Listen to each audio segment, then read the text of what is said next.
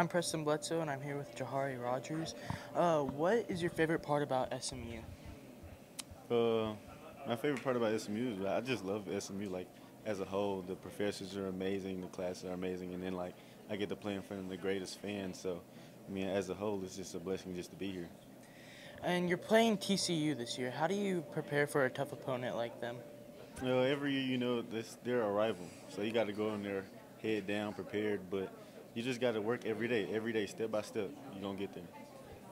Thank you.